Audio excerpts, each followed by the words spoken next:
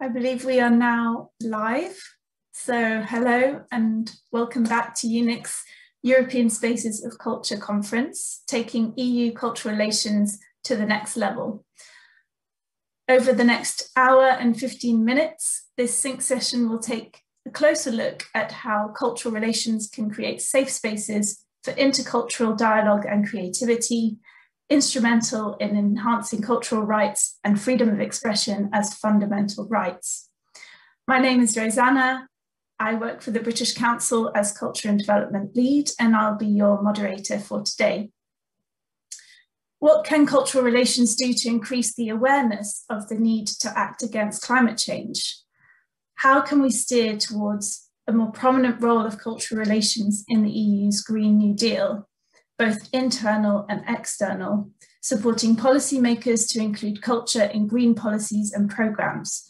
And how do the projects of European Spaces of Culture contribute to the new European Bauhaus initiative and to the achievement of the UN Sustainable Development Goals?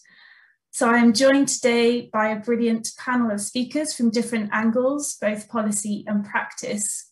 And I'll just invite each of them to give a short introduction to themselves and their organisations and let us know where they're joining us from. So if I could come to Gijs first, Gijs de Vries from London School of Economics. Yes, hello, Gijs de Vries, European Institute, London School of Economics, and previously a board member of the European Cultural Foundation and several other activities. And I'm joining you from The Hague in Holland. Great, thank you. Ayeta.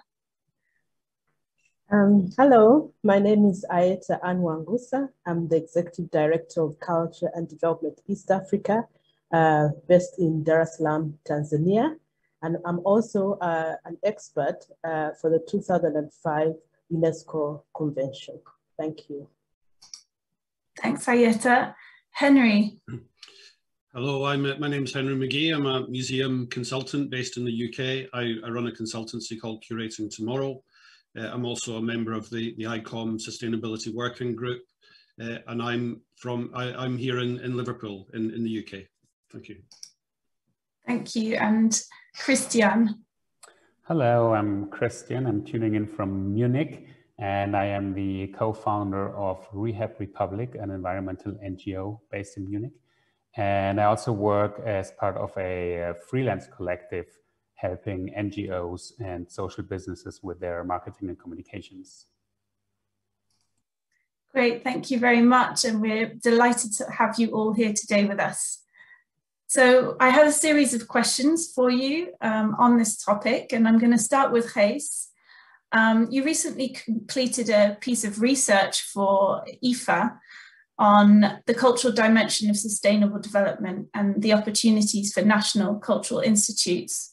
So if you could give us a bit of an overview of that, the main points and recommendations from that piece of research, and what the concerns are for the role of the cultural sector, and in particular, cultural relations. Right, well, thank you very much. IFA, the German Institute for International Cultural Relations, asked me to write a paper on the role of the European Union in promoting culture as part of the global agenda for sustainable development, the Sustainable Development Goals. So we did a bit of a survey, tried to find out what the national cultural institutes of the member states were doing. And the picture was a varied one. I think it's fair to say that a number of national cultural institutes are really far ahead, but others considerably less so. So a lot of awareness still needs to be raised, and this conference is a great example of that, about the potential for culture in global sustainable development.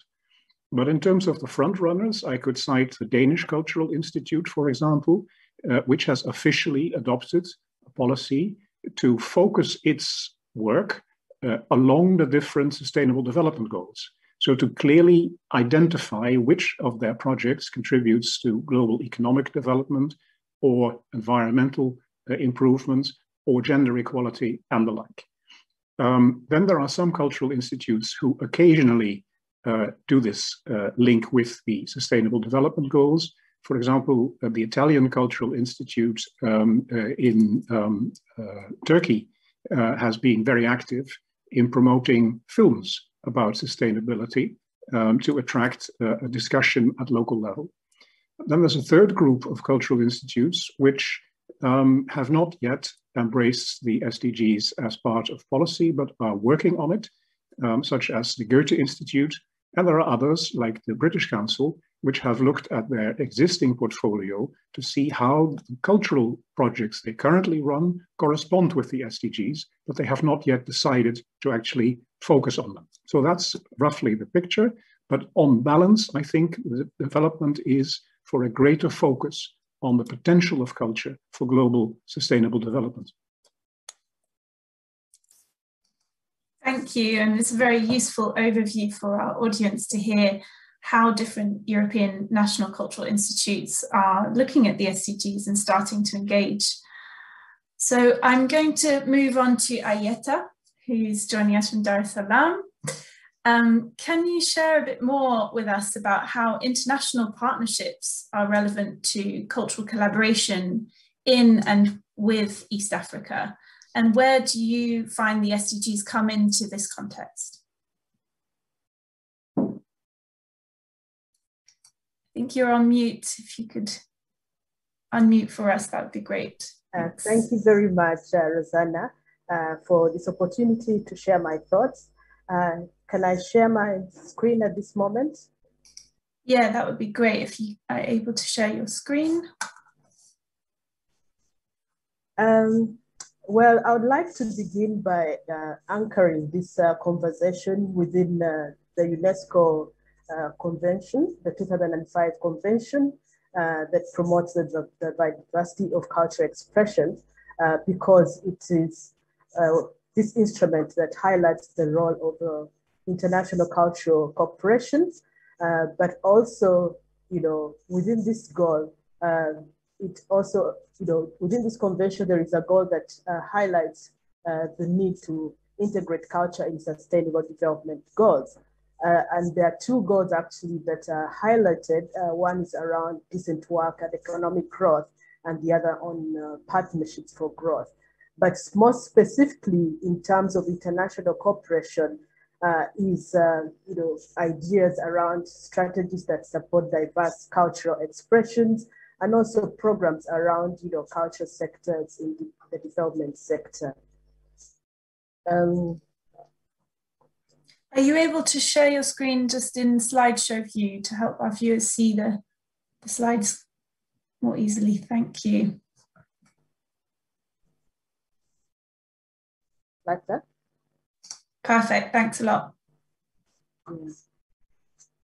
So I'll go directly and talk about the global, South-North relations.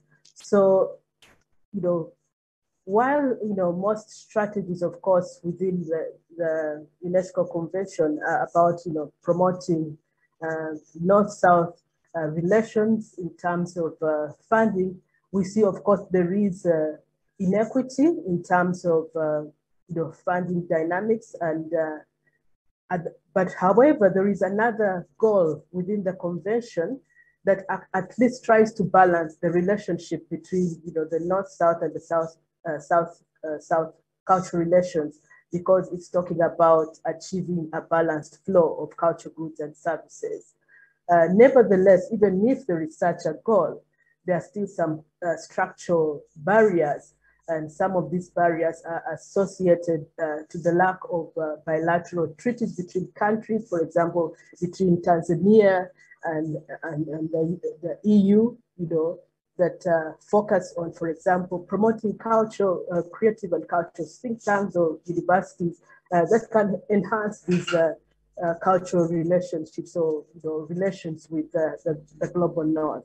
Of course, at multilateral level, we have the SCP and the EU partnership that is more specific to audiovisual production and distribution in the culture and creative industries. We see especially now with COVID-19, the digital space providing an opportunity for collaboration between the global South and North, but there is still need, to build trust between, parties in different spheres of the globe. so that they can now begin talking about digital collaboration. I would like to specifically talk about SDGs and climate change, because this is directly connected with the topic of today. So we see that although the culture is not recognized as a goal within the SDGs, UNESCO has tried to make those connections to show the link between culture and sustainable cities, the environment, and sustainable consumption and production. However, we see that to date there's limited, efforts, to showcase this integration of culture within global science and response. And UNESCO and ICOMOS and also the International Panel on Climate Change suggests that the link, there's need to assess the link between culture, heritage, and climate change, which can catalyze ideas for new projects, research, publications around heritage and climate change that can bring both stakeholders from the global south and the north. However, while we are talking about the Sustainable Development Goals, I think there is need to point out that the Sustainable Development Goals does not necessarily mean sustainability. And so it may be a good thing that culture is not a goal within the Sustainable Development Goals, because it provides an opportunity for diverse perspectives on sustainability that are not aligned to neoliberal thinking. And so we can get ideas from indigenous communities or even social impact interventions from the global south. And also, it provides an opportunity for creative hubs in the south and European cultural spaces to innovate around sustainability outside the current sustainable development framework. This is because, as I mentioned earlier, even if there are goals that connect, that have mentioned culture. Recording in progress. Their indicators are not well elaborated. Oh, sorry about that. I was trying to save. I'll do that again. In addition, I think this is quite critical. We see that within academic and practice discussion, there is the discussion on the role of culture in sustainability, and see culture as a pillar on its own, the role of culture as playing a mediating role in sustainability. But there's a limited discussion, especially in the global south, about sustainability being embedded in culture. And so this could also form an area for research for South-North cultural relations and relations exploration. And now I'd like to just go specific to some examples, especially around our work, and why I feel that it's important for international partnerships to cultural collaborations. And I'll pick an example from the European Green Deal that talks about boosting efficient use of resources by moving to clean and a circular economy. And I'll share that example of a project that my organization is working on, which is called Dar es Salaam Ecosana Village, where we plan to establish a hub, an eco hub, and an eco hotel. And the idea here, what we feel that international collaboration can support us is in the transfer of technical knowledge on issues around sustainable building and construction, clean energy, and ideas of sustainable consumption, basically the circular economy. And also within the hub, we'll have a strong emphasis on research. So opportunities for joint research around creative economy and climate change for both CDEA and also EU cultural spaces. The other example is around, restoring the biodiversity, of the ecosystem in Tanzania, which is part of the East African coastal ecosystem. We've done a pilot project with support from Purpose Climate Lab that supported us to do a campaign focusing on, creating awareness that the plants that we see around us are actually not native to our ecosystem, and actually identifying what is native, because it has a very pivotal role in balancing the ecosystem. So with this, we feel that through international partnerships, we can scale up this intervention so that it can impact on a larger area, not just in Tanzania, but from Kenya up to Mozambique, which is the coastal ecosystem that has unique plants and native ecosystem that is disappearing. Finally, I'd like to talk about how I see the South-North collaborations, how I see them adding to policymaking in sustainable development and worldwide. I'll focus on, for example, cities and local government authorities. And here I'll speak about the African cultural capitals and the European cultural capitals. I think last year we already began a conversation on how we could collaborate, and that was quite interrupted by the COVID-19. But some of the issues here that could be highlighted is the role of artists as public communicators in climate change science in cities, but also cultural research aimed at reclaiming the native plant ecosystem for cultural capitals. The other area that I feel that can contribute to policymaking is on the urban construction. And here I see an opportunity for collaborative architectural design that balances cultural and environmental values, that provide evidence for green building laws and regulations, because as I speak now in Tanzania, we still don't have a building code that speaks to green building, and that has an impact on climate change. And then the idea of a circular economy, that is what our hub is focusing on, trying to recycle even the desks that we use. We use products, for example, from old boats, dhows, and turn them into tables for work. So here's another area whereby we would like to research on providing evidence that promotes sustainable consumption and production practice, and also highlighting the fact that of culture and sustainability, and not the other two that are actually highlighted in the SDGs. And then finally, creative hubs, as think tanks, the collaboration between think tanks in the South and the North, translating knowledge from and about culture and heritage for climate science and policy. Thank you for your attention, and I hope I've not used too much time. Thank you. Thank you so much, Ayeta. That was a really concrete examples of things that can happen, things that can change for the better, and also seeing culture as the mediator to sustainability in different ways. So thanks for sharing those examples with us today.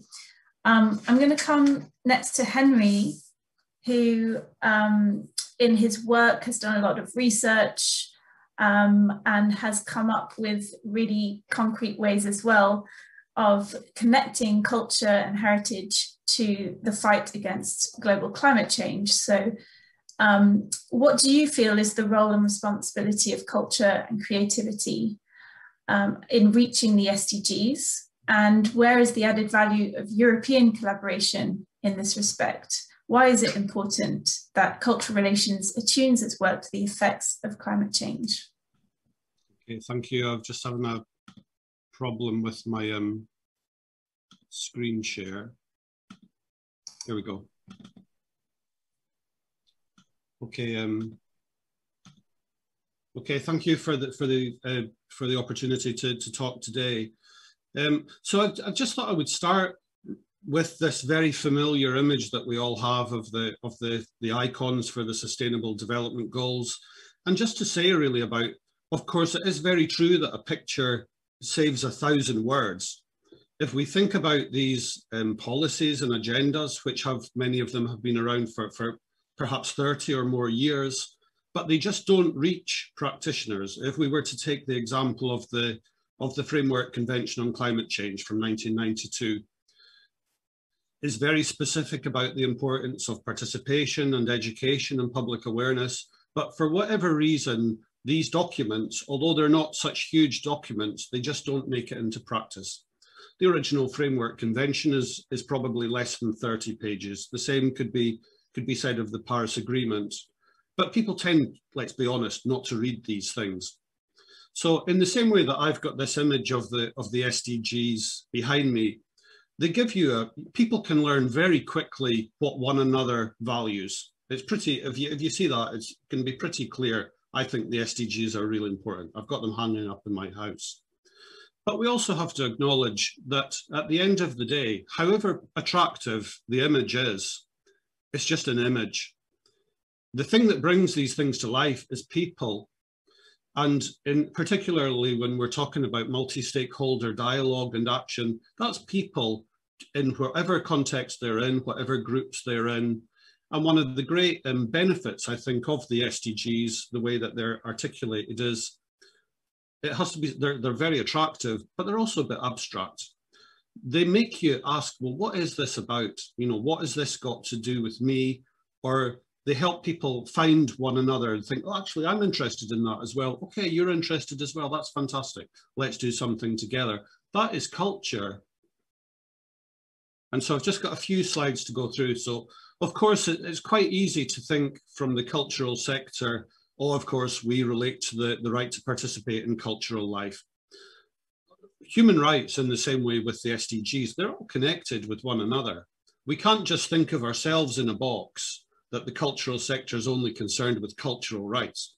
Surely the cultural sector is concerned with all rights because they're connected. So just to take some examples, why should the cultural sector care about climate change, or why should people care about climate change? Well, climate change relates to many of our human rights. It's a dreadful threat multiplier.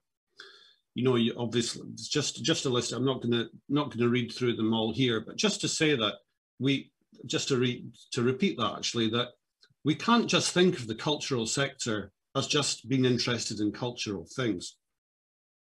Because also there's a difference between the right to participate in cultural life and a cultural sector. Those two things are not exactly the same thing. And this is a quote from the Brundtland report, not the definition of sustainable development, but this is one of my favorite quotes, that the integrated and interdependent nature of the new challenges and issues that face us today contrasts sharply with the nature of institutions that exist. They tend to be independent, fragmented, and working to relatively narrow mandates with closed decision processes. The real world of interlocked economic and ecological systems will not change. The policies and institutions concerned must. And I love that quote, because when we talk about policies and institutions, again, we're talking about relationships, we're talking about people, talking about community and decision-making and society. So just if I've not made that point clearly enough yet, it's that, well, the cultural sector should support people to take part in climate action, because everyone has a right to know how climate change is going to impact upon them and their lives and their families and their friends and their property. And everyone has the right to participate in climate action. So if we acknowledge that cultural institutions have the potential, at least, to empower people to understand and to care about and to have skills to act on climate change, arguably the biggest threat facing the world today, then surely that means they've got obligations and responsibilities to support them to do so. We also have to acknowledge that the cultural sector is a manifestation of the society we have. If we see inequality and an unsustainable relationship between the economy, society, and the environment, we need to change that. We need to find ways to rebalance that. So that means the cultural sector has to also change. We can't just view it as a universal good. So I wrote that. So what I tend to do is I write these guides on museums and sustainable development issues, and I just to highlight here, you can get them for free, is to highlight that all of these talk about the importance of public participation. Of course, in the Agenda 2030, or if we take disaster risk reduction, talks about how do you bring different stakeholders and an all of society approach together to reduce disaster risk. From museums and human rights, we can draw on human rights-based approaches, which are, again, are about being participatory and empowering. So to say that although these agendas originate from quite different places, well, arguably from slightly different places, cultural participation is through all of them. It's in all of them. If we were to view again Agenda 2030, and it talks about the right to development, which it has to be said is very poorly understood, but is an absolutely fantastic way to think about cultural relations. The Declaration on the Right to Development, which originated from the Global South, from Africa, establishes the right of everyone to participate in, contribute to, and enjoy economic, social, cultural, and political development, in which all human rights and fundamental freedoms can be fully realised. And it establishes these important points that, of course, the participant and beneficiary in development is the individual. It's a person, it's a human person. We're all unique, we're all different, but we all matter. It's framed around active, free and meaningful participation. It's not top down. People have to be active participants in the activities that are going to affect them. And people have the right to self-determination. People have a right to shape these programs. And if we were to think about how the cultural sector generally works, let's be honest, is often quite far from that. It's still quite top down. Something is developed, people consume it in different ways. That's not quite this. And so if we were to take cultural relations, you could quite easily read cultural relations into all of these SDG targets. I'm not going to go through them all, but it's just to say that cultural relations is hugely important in terms of a lot of these things, how people are involved in decisions, about addressing equality issues, about ensuring that the rights and participation of minorities is appropriately handled, because that's the only way that people are going to be able to claim their rights. And so I would just highlight a couple here in Target 1610, but around from Peace, Justice and Strong Institutions, around ensuring public access to information and protecting fundamental freedoms, is not just about access to information. It's about a culture of human rights and valuing people, which again we could see in these different things. So what I'm trying to say is that we can use cultural institutions and cultural relations to bring these things to life. Cultural relations help us manage the relations and sometimes the competing interests between different groups. And that's how we actually build climate action. And then my final point slide here is around, so what's the added value of collaboration? Scaling up. You know, there's not enough time to, for everyone to, do these things one after another. Also, a sustainable world relies on people working together. We have to avoid the competitiveness that there can often be in the cultural sector as in other sectors. We need to really genuinely want to work together and learn from one another. It's important to say that the future will be more different than we can possibly imagine. So we need to learn how people address challenges in different places, because their present might be our tomorrow. We need to really build a strong public mandate for increased political ambition, which holds back lots of development issues, like let's be honest. We need to ensure that we leave no one behind in a just transition. And that includes leaving no one behind. It's not just about individuals, it's about sectors, it's about cultural institutions. And climate change is going to amplify inequality and tension. Let's face it, we have to diffuse that.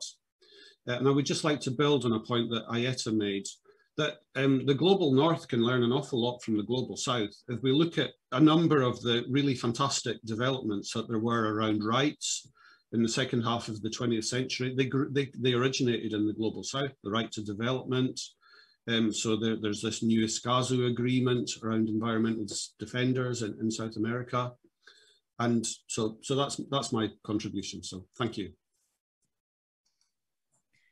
Thank you, Henry. And that's a real call to action, not just to institutions and policymakers, decision makers, but everyone as individuals to understand sustainable development and the impact on their lives and how they can be part of the solution. So thank you for sharing that with us.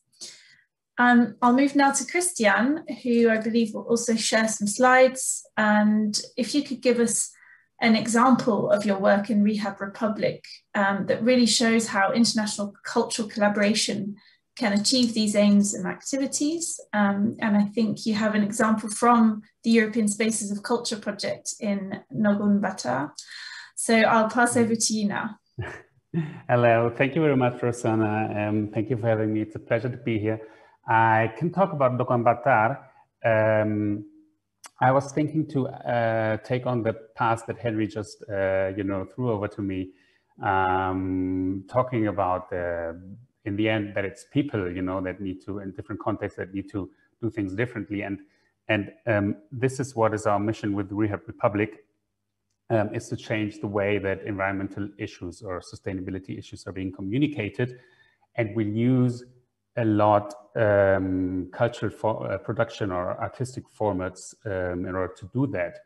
And if you're fine with it, I would like to, because our theory is gray, I would like to give you an illustration of how that works and why artistic formats are so powerful for environmental communication or education.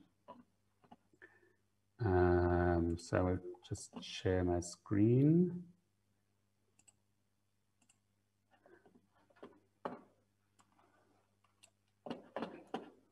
And I will try to go through that quickly, and then I can talk a little bit about Nogoonbaatar as well.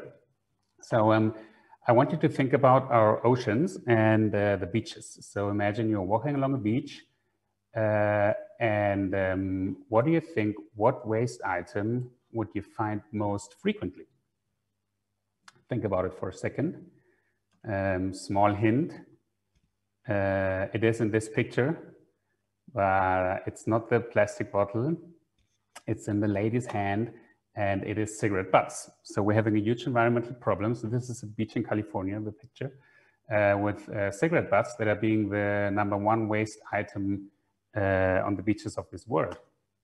And what does that have to do with Munich? This is a picture from the riverside in Munich. It all looks very neat and clean, but if you take a closer look beneath the surface, you would find cigarette butts everywhere around. And the problem is that with the next heavy rain, they're going to be washed into the river. Each cigarette butt contaminates around 40 liters of water. And either they're going to be eaten by animals at one point, or they make all their way to the Black Sea, and they might eventually end up on a beach, as we just saw before. And this is not just happening in Munich, this is happening all around the world. So really here, riversides are the root of the problem, people throwing away their toxic cigarette butts. So we were thinking, how can we tell people not to throw their cigarette butts on the ground in a positive way that resonates with them? And we came up with a project called Mølli Vanilli. So imagine you're walking along the riverside on a Saturday afternoon, and you come across this pink illuminated box, and there is music coming out from inside, apparently live music. So you would get very curious to see what's happening inside, because you can't look inside. And there is Andy, our bouncer, and he wouldn't let you in unless you had a ticket. So how would you get the ticket? You would have to bend down to the grass and pick up cigarette butts and bottle caps from the grass. And to most people, that was a very surprising moment, because you don't even have to walk one step. You just bow down and you can pick up a handful of cigarette butts and bottle caps. Then you would throw them into the waste bin that is also measuring and showing how much water we have collectively saved by that time. And then you would get in. Now, I'm sure you're curious to know what happened inside, and there is a video, but unfortunately today time is very tight, so we can't watch the video. but I brought a picture from later at night. So inside there was a musician, and people basically as a reward for picking up waste could wish for songs from that musician. So it was kind of a giant walkable jukebox. And you can also see me in the background. So that was also the point where we told people why we were doing all that and what is the problem with cigarette butts on the ground. So now why do we come up with all this art installation and the music, you know, to just tell people a very simple message, not to throw cigarette butts on the ground? And that is rooted in environmental psychology, because we can't just tell people what to do. If we want a message to stick in their heads and to resonate with them, we need a few basic ingredients.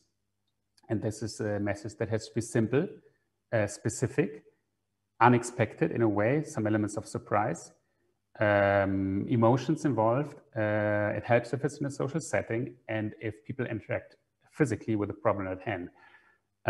It's not necessary that all those 6 ingredients are fulfilled, but it's the more the better. So basically what we're doing is designing a sticky vehicle around our message to transport the message in. And 2 of the best sticky vehicles are either personal experiences, what we just saw, or storytelling, which makes people live through the personal experience of a character. It's also a great tool. And now we go back full circle to cultural production and artistic formats, because that is basically what they do. They help us to create experiences or to tell stories. And of course, also they attract people visually or with music. So they are a powerful tool for environmental education or sustainability education.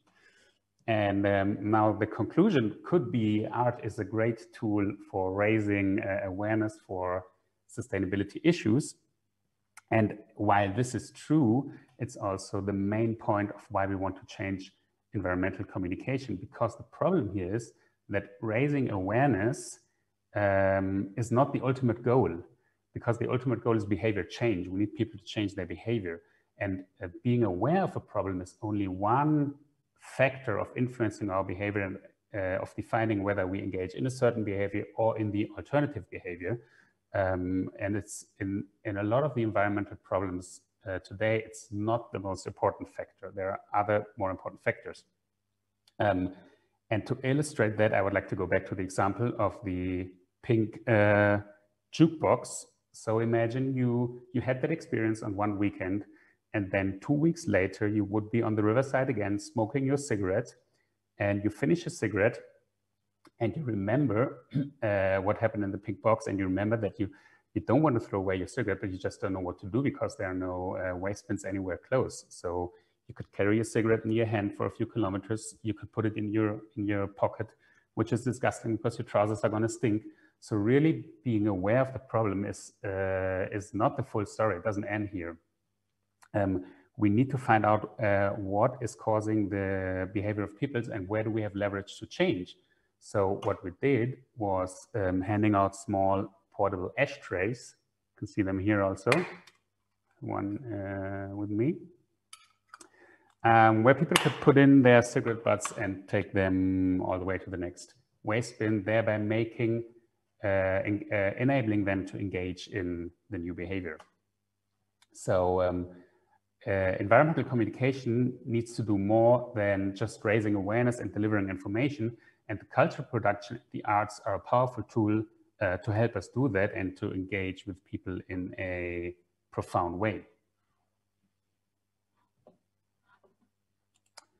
And this, you asked about the international collaboration.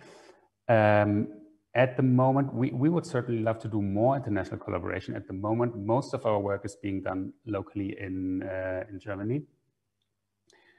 And we do already help other organizations in Germany to develop strategies for communication. But yeah, the challenges we're tackling are global. So we would be delighted to do more international collaboration and engage to inspire each other, as we did with the unique program Nogoonbaatar Eco Art Festival.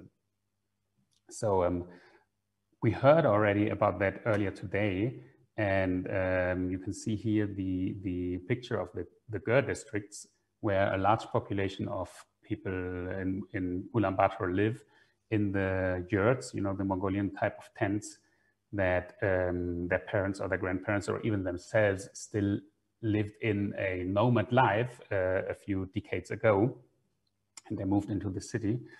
And this is where most of the, probably most of the air pollution in Ulaanbaatar is caused because of heating with coal. And it definitely is the place where people suffer most from the air pollution. So it is also the place where environmental education should go. And it's also a place where artistic formats would be needed a lot, because you see it's, well, it's quite grayish, dusty, and it would be nice to, you know, enhance these neighborhoods a little bit. But what happens in Mongolia, for example, what people told me and what was my experience, is that the arts and cultural production mainly take place in the international city center, which is very small, and people living in these Gur districts don't really have access to that kind of arts. And I did meet many artists there that were very gifted and very eager to use their work for social change in these areas, but they just didn't have the platform to do so and the infrastructure to do so. And this is where UNIC came in, and the European partners and the Mongolian partners, in that case, Goethe Institute, Alliance Française, the Czech Embassy, the National University of Arts in Mongolia, and the Mongolian Arts Council, came in and started the project Nogoonbaatar to enable the artists to go to these places and develop art forms that bring color, bring joy, and also paint a vision of a different future and of a different environment, and tell stories of a different environment. And without UNIC, that wouldn't have happened. And without the collaboration of French and Czech artists with the Mongolian artists, that wouldn't have happened in that way. And because I was so keen on that raising awareness is not the only issue, of course, I would like to point out that in this project also, it went beyond awareness raising by putting an example of thermal insulation for people in this community center you see here. So it's a community center in one of the Gur districts, and in the frame of the project Nogoonbaatar, it was thermally insulated, which helps a lot to heat less with coal, to produce less air pollution, and at the same time, it was used as one of the exhibition spaces for the art that was being crafted in the Nogoonbaatar festival, thereby attracting people to this model of insulation and distributing the knowledge about it. And all that wouldn't have happened without the UNIC project. So I think there's great potential in these programs and in the international collaboration they cause. Thank you very much. Great, thank you. And it's really interesting, fascinating to find out more about environmental psychology and the connection to culture, in that you can have personal experiences and you can have storytelling that can then have an effect, not just to raise awareness, but change behaviors and for people to start taking action and having a vision of what's possible. So thank you so much for sharing. I'm going to come back to Gijs, and then I will be opening up for questions. So thank you for sharing any questions in the chat on our online platform, Confiva, and I will come back to those as soon as I give the floor to Gijs, just to share a bit more about what cultural institutes can do to support the cultural dimension of sustainable development, and what you learned from your research, having taken in this whole conversation with our panelists. And I will just ask Michelle if she could share her screen for the slides.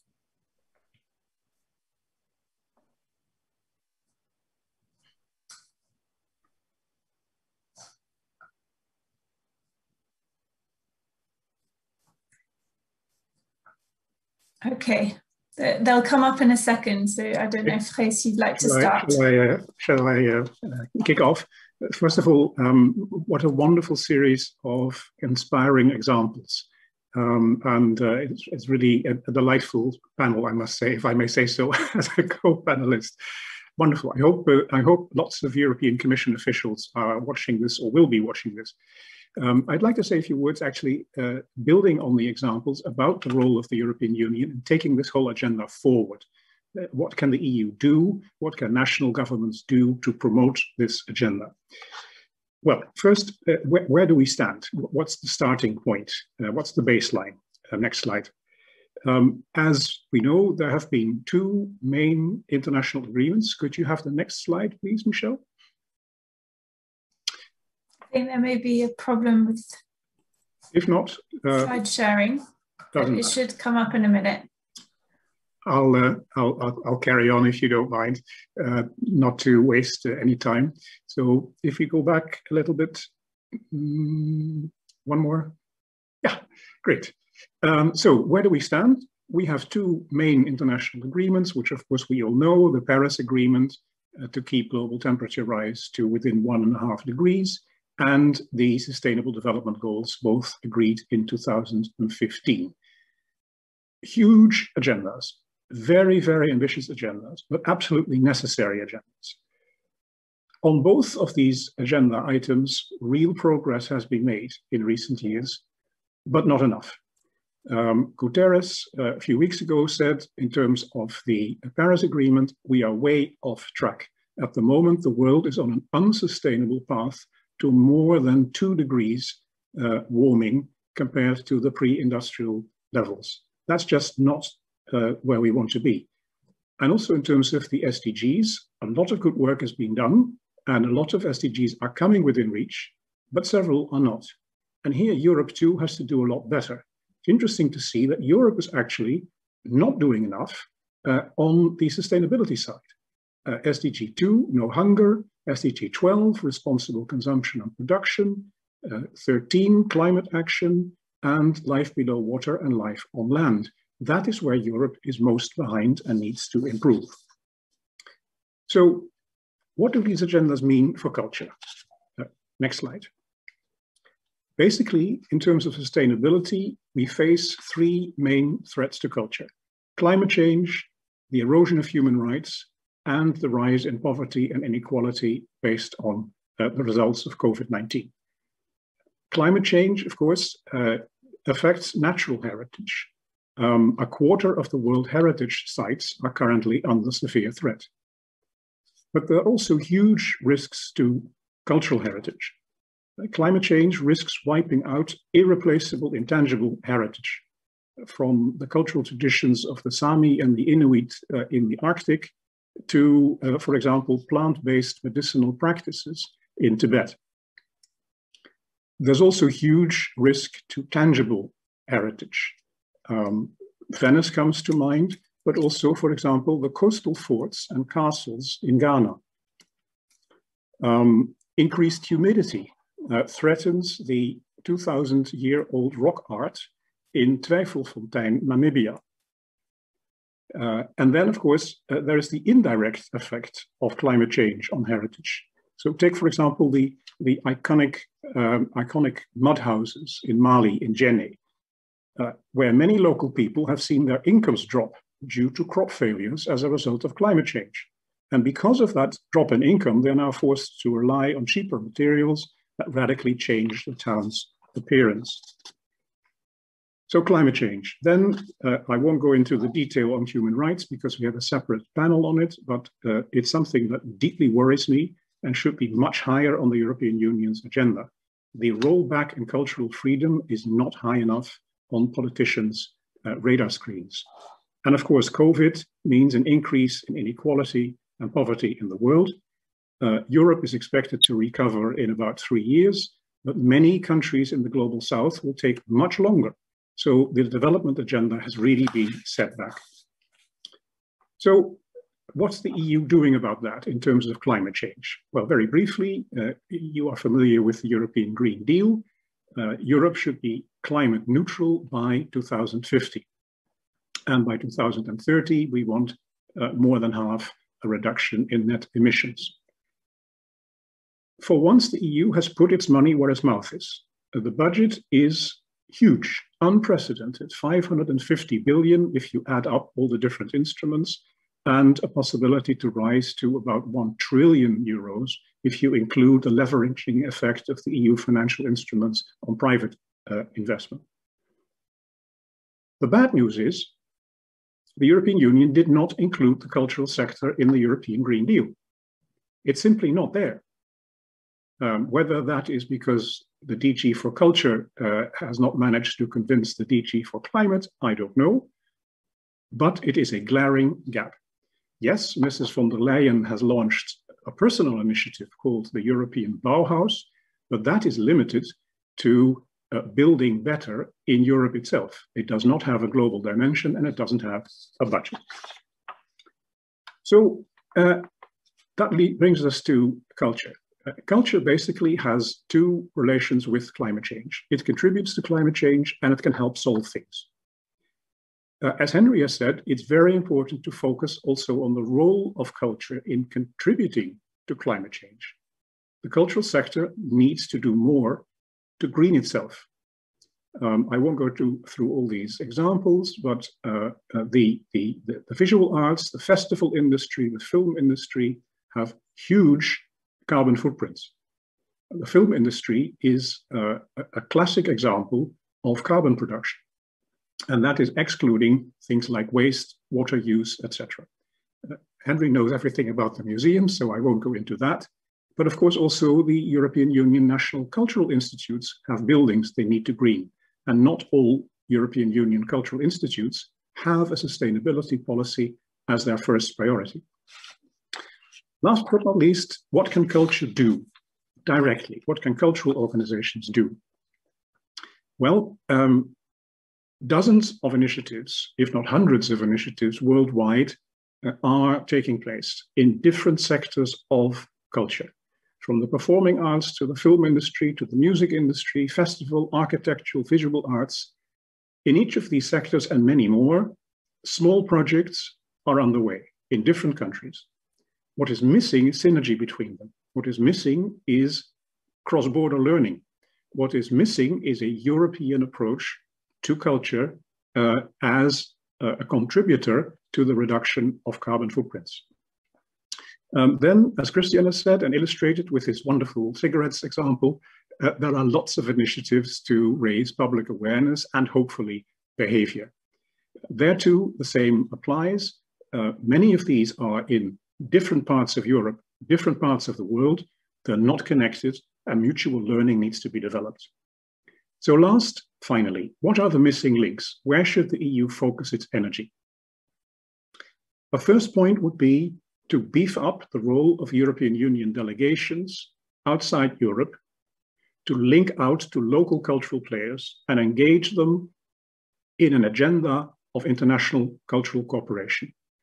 Not in the classic way, top-down, the EU giving and others receiving, but on the basis of equality, of partnerships, of give and take on an equal basis. That is what the Sustainable Development Goals are about. SDG 17 is all about partnerships for the goals, not just work that the Global South needs to do. The Global North needs to do as much. So partnerships promoted by the delegations. Second priority would be for the European Commission to make sure it finally brings the cultural sector into the European Green Deal and reaches out to culture in order to achieve that. There's been an excellent report by ICOMOS and Europa Nostra arguing for that. Thirdly, we need, at European level, sustainable infrastructure for mutual learning. And one idea would be to have a European platform for cultural and the Sustainable Development Goals, where the cultural sector can exchange these practices and learn on a systemic basis. And last but not least, we need, finally, the European Commission to come up with an action plan. The Council of Ministers has asked this on several occasions, but the European Commission has not responded. It's a strange case where ministers are ahead of the European Commission.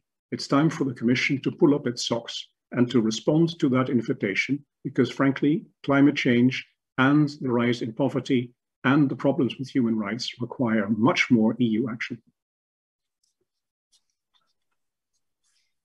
Thank you, Gijs, and all really strong points that you've made there, summing up a very important discussion that we're all having here today.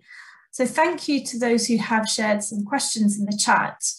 And picking up on, Gijs, your latest point around funding and the treaties, how do we have a more equal partnership, North-South? How can we learn from each other and strengthen and support each other more? I'd like to come back to Ayeta, because this is something you brought up as well.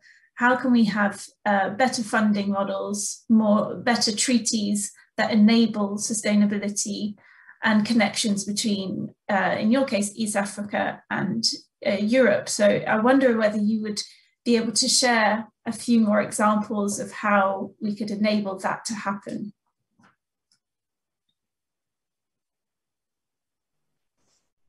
Thank you so much, Rosanna, for that question. As part of an ongoing research I was doing actually for the British Council, one of the challenges that some informants raised was the lack of institutional collaboration, treaties, for example, between people, stakeholders in our cultural stakeholders in the global south and the north. So as Gijs was saying, that you find activities that are not connected because there is no framework that brings us all together. We have think tanks that are not funded by anyone, so the agenda that we set out to do is not supported by anything, not the African Union and not our governments. So we end up in this situation which creates an unequal relationship between the North and the South, because we end up looking for all kinds of financing that are available. But I think that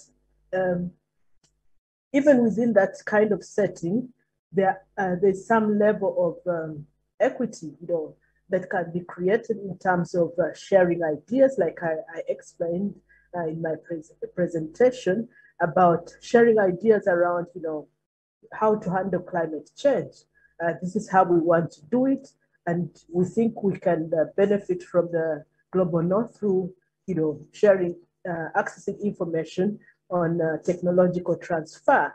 Vries has talked about how the cultural sector needs to, address their own, global warming issues.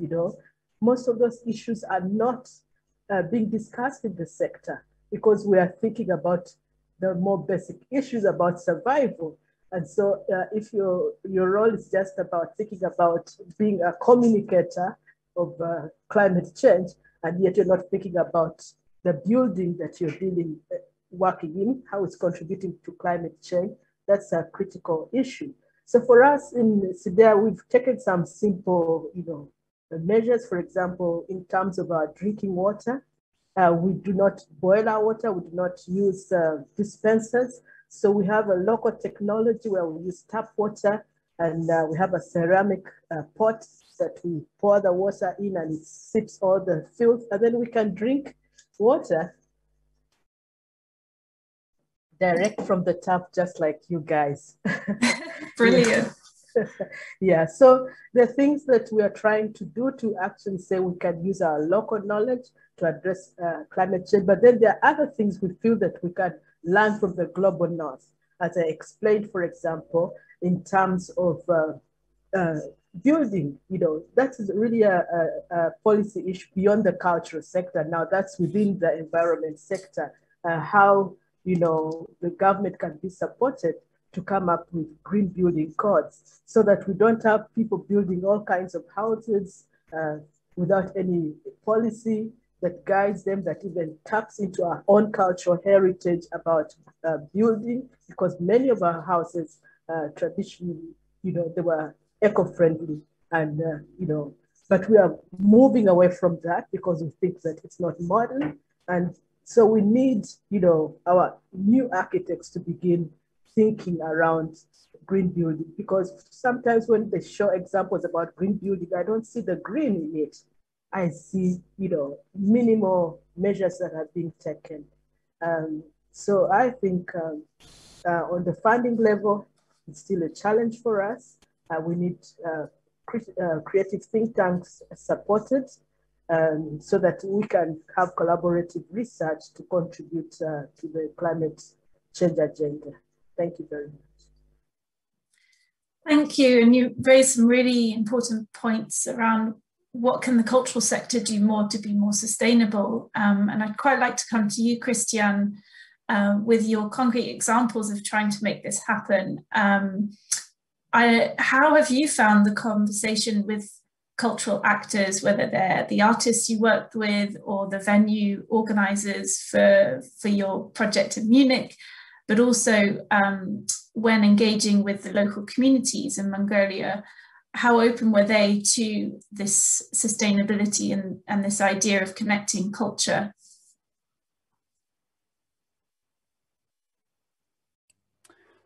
Thank you, Rosanna. Well, in Munich, it's divided a little bit. So there is a group of people from culture sectors, and it's funnily the music clubs that are kind of going forward, some of them, and they did a project with us a few years ago on reducing their energy consumption. They threw nights with us where all the money they would raise in one club night go towards energy efficiency measures in the club around ventilation and cooling and, very technical stuff that is necessary for them to become greener. And that is the very, on the very concrete side of things. On the other side of things, cultural productions, incorporating sustainability more into their work, into the daily work. I miss mainly in mainstream culture and pop culture and in classic culture. I kind of miss the connection, because I don't really see the role models, the way we live our lives. I don't really see the role models in pop culture or classic culture promoting new way of life, because that is ultimately what everything comes down to. Policy changes, economic changes, whatever. In the end, it is about changing our lives in a way that they reduce less energy and less resources, and we have to experiment with our lifestyles. And I miss the role models in culture very much, like that transport new ideas of what is a good life and what do we want to do in life. I think role models and seeing ourselves and seeing the relevance of sustainability in our lives is where there's often an issue. And I think something that Henry, you also mentioned, how do we make all of this relevant to us individually? And that can help the personal and the professional side of taking action. So I wondered whether you could share some more examples of best practice of public participation, but also how that public participation can influence policy. Yeah, thanks for the question, Rosanna, because I think when it comes, then it's like, well, public participation in what? And if we were to think, just to pick on a couple of points which Christian and Gijs had made, that there's a kind of tension often when we talk about climate action, and someone described it to me once as a bit like pushing a stone up a hill. Individuals are encouraged to take on more and more personal climate action in an increasingly unsustainable structure, and it's just very frustrating. So in a way, what we need to do is to change the rock and the structure and the relationship and the bit in between. So how we empower people, not just to be the rock, but how we empower them to effect change to the structure. And that's where culture comes in. It's about how do people share with one another what their concerns are, their visions for the future, their hopes for the future. How do they collaborate in whatever way that is, to basically to demand greater ambition and change. So one of the great myths with climate change is that the public don't want climate action because it means they'll have to change their ways. If we look at some of the big surveys, there was one done for the UN 75 dialogues, there was one done by UNDP maybe last year, over 1 million people to each survey. People want greater climate ambition, they want greater climate action. Unfortunately, the weak link in it is not the UN level or the local level, it's the national level. And so this is, I think, where cultural institutions come in. It's like, at what level is change actually, does it happen? At what level can change be affected? At a hyper level, hyper local, individual level, there's only so much you can do. When it gets to really big countries or so on, lots of challenges. So there's a suggestion that there's the scale of 10,000 to 100,000 of people is the scale at which transformational change happens. So what kind of institutions reach tens of thousands or hundreds of thousands of people is cultural institutions. So providing opportunities, absolutely not to be some kind of really old-fashioned Victorian, we've got the ideas, we need to be the savior here. It's just to help facilitate the discussion across society. It's just to provide the platform. And so just to pick up on something that Gijs had said as well, that there's a UN inquiry at the moment asking about public protest, the rights of assembly and association in relation to climate justice. So I put in a submission based on museums to say that we need to protect this public space in order to facilitate the public dialogue, which the governments have already said is really crucial to addressing climate change. It's actually in their own interest. And so I'm kind of rambling a bit all over the place now, but what I would say is there's no one size fits all. We need to focus on opportunities where people can explore solutions, not problems, and they have to be solutions that are solutions for them, not solutions for someone else.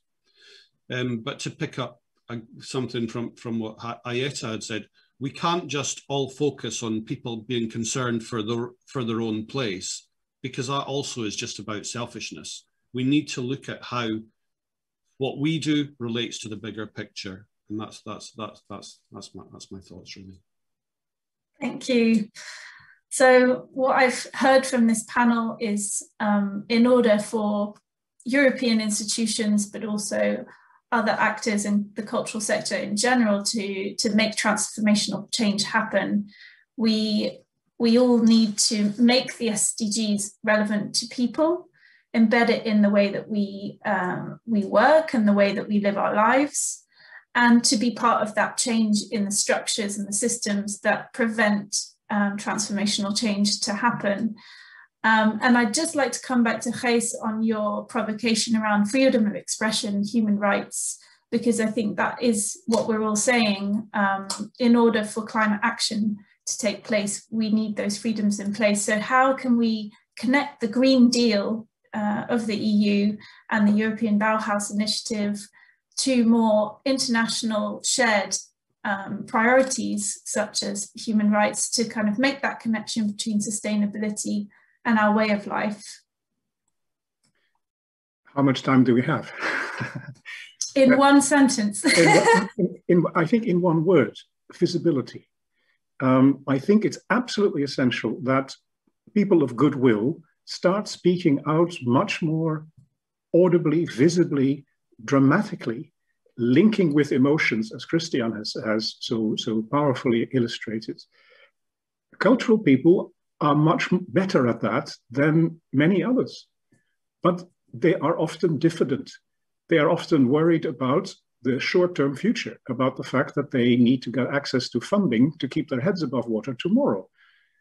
And then longer-term issues tend to somehow fade into the background, not because they don't want to, but because they don't have the time and the energy and the money. But visibility is essential to talk to politicians. If I take my own country, the Netherlands, as an example, there's a lot of opposition, political opposition against measures to fight climate change. Reduction, for example, in the number of Dutch cows is a political no-go. Why? Because the cows are being weaponized by the right as this is Dutch tradition and we can't cut our economy for some wishy-washy left-wing climate agenda. If you want to address that type of weaponizing of resistance to the fight against climate change, others have to speak up. Others have to be as visible as the opposition. So that's critical. Finally, what can the EU do? Very, very briefly, echoing a few points I think that Julia Sattler made earlier this morning. One, build more sustainability in funding models. The EU tends to fund 2-year projects. That's not enough. If you want to have change, think in terms of 3 to 4 years at a minimum. Secondly, reach out to member states. The real money is with national governments, also in development relations, with the French and the Germans and the Italians and the Spanish, who all work past each other. Here, the EU has to be much more active to bring them together in synergy. And the third point, which Julia made, I think is essential, the European Commission has to make this whole policy area much more visible. The Commission is underplaying its strength. The European External Action Service has to push harder, and the European Commission has to speak out. Mrs. von der Leyen, over to you. Thank you so much. I've really enjoyed this panel discussion with you, and I'm sure our audience has as well. So thanks to all our speakers today and to UNIC and the European Spaces for Culture for making this conversation possible. There'll now be a short break of 15 minutes, and then we will reconvene on the same platform for the conference's final session, featuring a keynote by Stefano Sannino, Secretary General for the EEAS, who will offer thoughts on the role of culture in the EU's activity on the global political stage, followed by a discussion with EU Parliament member Salima Yembu, cultural policy expert Kimani Njogo, joining from Kenya, and curator and cultural critic Katerina Botanova and UNIC director Gita Soch. So in the break, do join back into the plenary room where we'll be showing the documentary film made by the team of Nogoonbaatar Eco Art Festival and the European Spaces of Culture pilot project in Mongolia. So thanks again to everyone for joining us today, and I wish you a very good afternoon. Thank you. Bye-bye.